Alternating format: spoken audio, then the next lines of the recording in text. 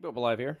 So what we have is an alternator from a 1990s era Saturn, and this is going in the 66 MG. Now it's a one-wire alternator, so you have one wire in the plug and you have your battery post, so it's pretty much universal. I have already taken off the drive pulley, and that of course is with this one nut.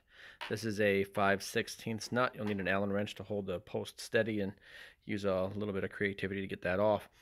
What you may hear is the term re-clocking, because the alternator in its current configuration has a mounting ear here and then two mounting ears here, and that's great because this is the mounting ears we're looking for on the MG, but it's in the wrong orientation. You know, these are on the top, and if you were to mount this in your car, this wouldn't give you the opportunity to actually use the secondary mount to adjust tension. So what we want to do is we want to rotate this. Well, to do that, you have 1/4" Torx. There's 3 of those that go here, here, and here. So you take those off. You'll have to pry this plastic piece off. There's a little plastic cover here that covers some of these electrical connections. So it's actually over on this side. And that does just pop off. There's no secret to it. Just pry it gently. You can put that back on. That hides this one. And then what we got to do is we got to rotate it. So to do that, what I did is I took, because it's on there, this is a used alternator. I got it for 20 bucks at a local salvage place. But we need to take this off. We need to loosen it, but we don't want to actually remove it. Otherwise, we have to rebuild all the brushes. So you only really want it to move like a 1/4".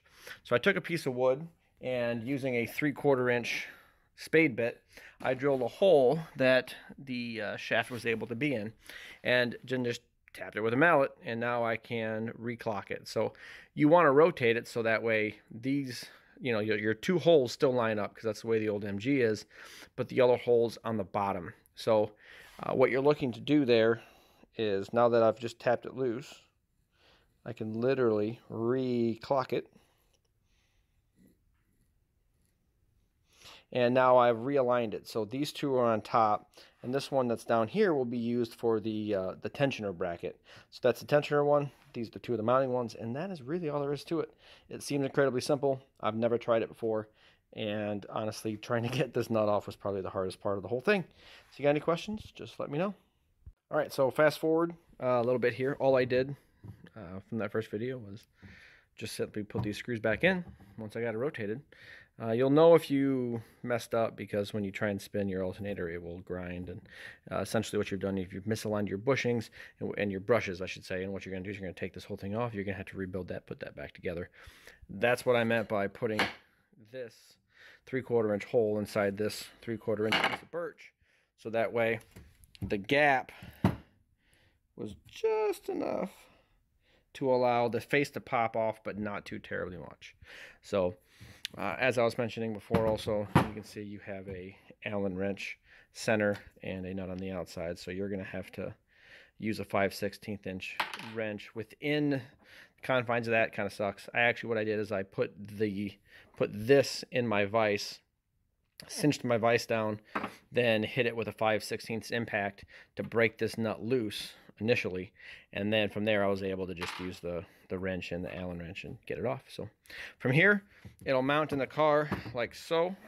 So we'll have the top part of the car here, and then this bottom bolt will be used for an extension for an aftermarket arm.